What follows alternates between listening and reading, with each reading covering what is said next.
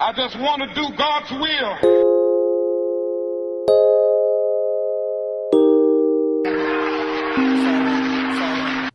All right, so let's go ahead and talk about your senior year, because I had already graduated, right? And I graduated in '97 from Morehouse, and I had my first job. Actually, I had my first job working with Anderson Consulting, which is really interesting.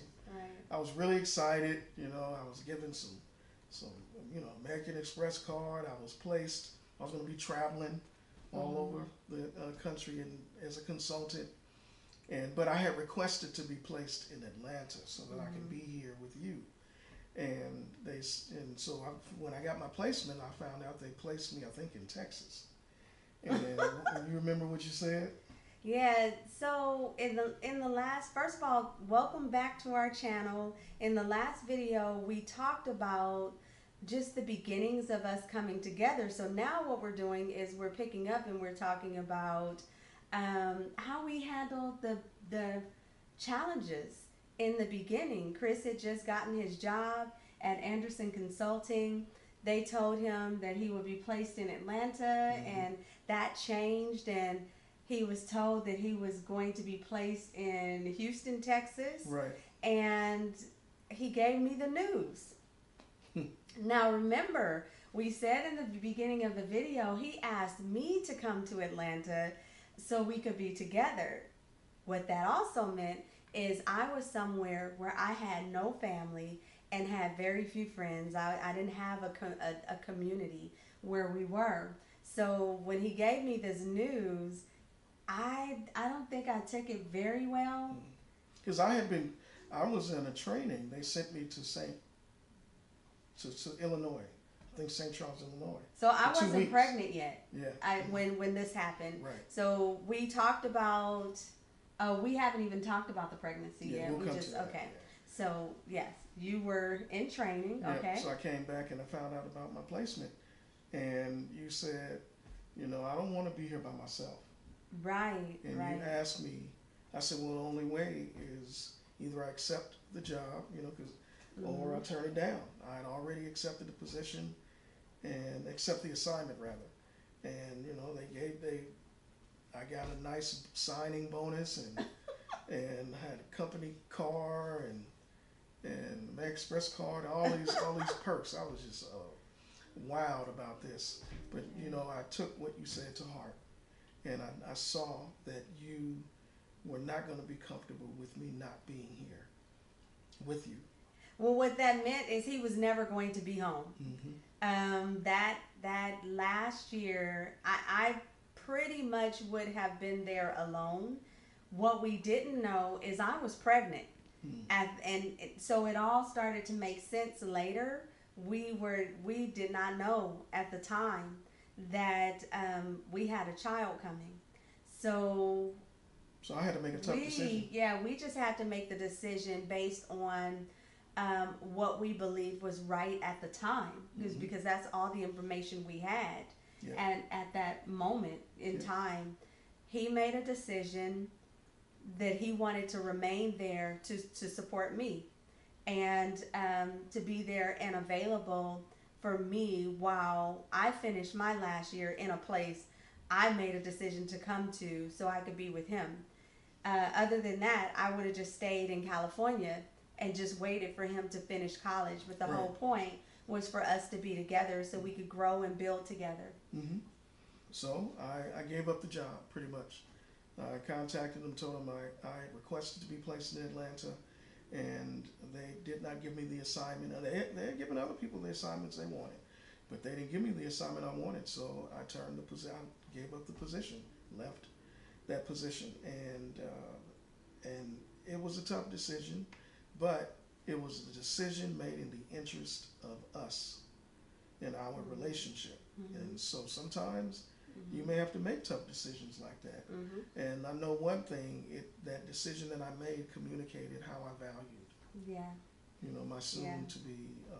We were already married. Well, yeah, I value my wife. So making that decision as a husband. So I think we can go. Well, into after that, yeah, what you happened? ended up, he Oh, I got mean, a got job. He found a job Yeah.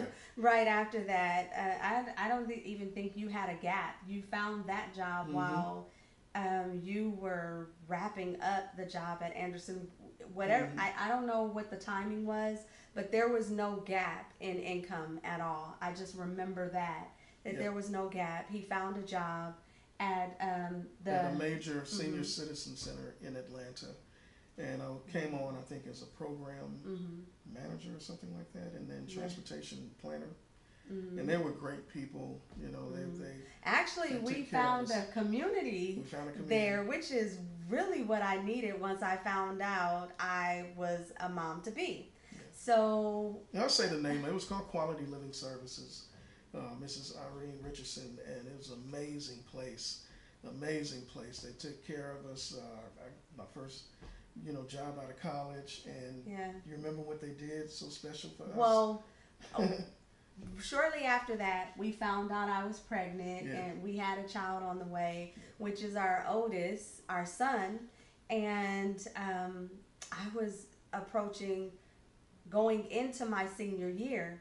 So it was really a faith walk because I was in my senior year and also needed to finish up my internship. So in order to do that, it Mhm. was either take 12 units or take the normal 4 to 5 classes and come back and take one more class, I Mhm. think, to finish up. I decided no. My final semester, I just decided to just knock out the remaining units, which was about 22. Yep.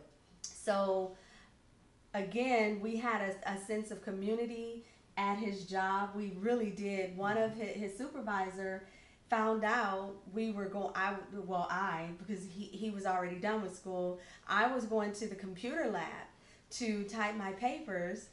Once she found that out, she allowed us to borrow a computer she had at home Mhm. that she wasn't using. So Yeah. I was able to, rather than going to the computer lab and sitting in there until midnight and sometimes 1 in the morning, to actually typing my papers at home. This is the first example of how we found that different people in our lives have gave and They've given been to giving us. to us, yeah. To support us on our journey. Absolutely. So that was one thing, and of course, I had support at home. Getting through the senior year, we had the support of the Quality Living Services, support of QLS, that community, which consisted of elders. Yeah. And so we had a community of elders in our lives, which was truly, truly valuable to us.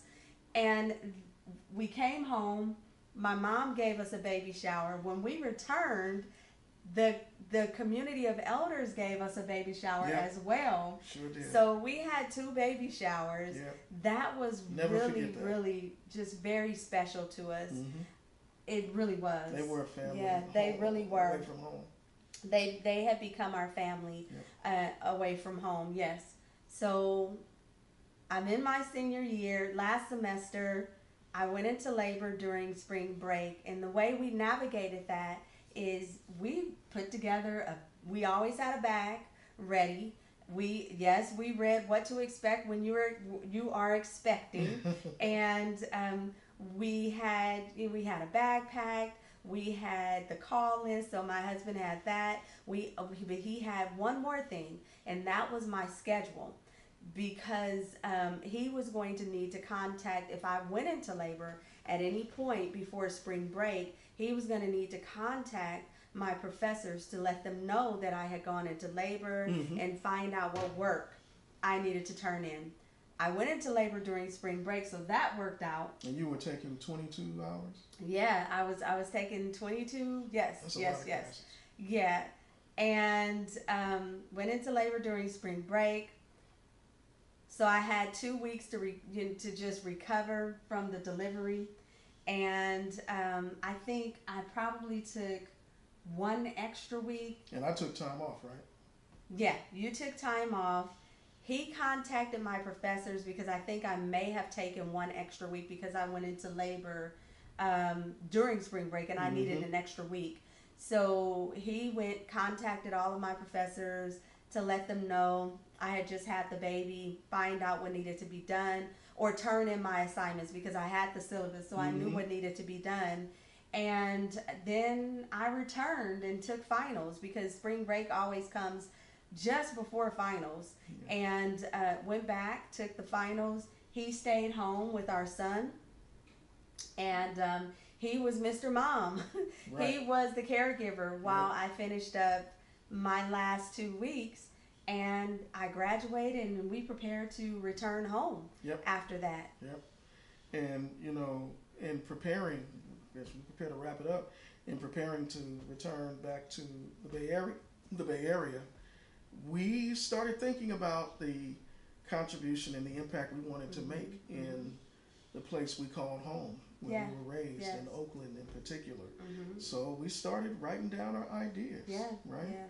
We started writing down our ideas and dreaming and envisioning about what we wanted to do, who we wanted to work with, how we wanted to do it. We didn't know what that was going to turn into, but later on, fast forward, you know, we have a nonprofit right now called Lift Inc., and we'll talk more about that later.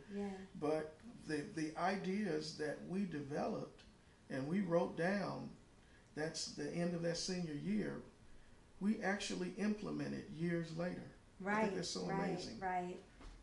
So that's working together, through studying, through preparing to become parents, through you know, my supporting my wife while she was with her goal and dream to graduate college. That was all the groundwork for a lot of work we were going to do together as parents, as co-founders of a nonprofit, as entrepreneurs. Right. That's right. Yep. So I think this wraps up this video. What we went down memory lane talking about our undergraduate years, and we're going to go ahead. I think how we started working together and how we developed a chemistry, because it's not just about working together, but it's about having synergy. And I think it started with us living together and learning how to be a couple, learning how to be partners in college, and learning how to be study buddies, caring about each other's goals. Right. All of that was the groundwork for what we were going to do in the future. So in the next video, what we're going to do is share. We're going to share the next phase of that journey, because as we said earlier, we have been married 23 years, and we've been working together professionally since 2001. Right. So we've been working together for quite some time, and I think that is mainly why we've decided, and we're still married. Right. Going for 24 years. Some couples, that would be the deal breaker there, where when they start working together, sometimes problems emerge after that. But we've been able to stay married, and you know, a lot of that has to do with our faith and our decision in the beginning that divorce wasn't an option. It was not an option. So that meant that if divorce is not an option, we have to be on our knees a lot. Praying. We have to work it out. We have to work it out, and we have to rely on what we know works, what we believe works, and that is our faith. And get this, while we were in school in Atlanta, preparing for our careers, building our marriage, we were also reading books on how to be married. Listening to conferences on video, and we were doing the things to make sure that we could last. Right. And be healthy. So. All right. Well, let's go ahead. We'll see you in the next video, and we hope you found a lot of value. Remember, we're telling our story. So stay tuned. Remember to subscribe. But then the Good Samaritan came by, and he reversed the question. If I do not stop to help this man, what will happen to him? That's the question before you tonight. Not if I stop to help the sanitation workers, what will happen to my job? I stop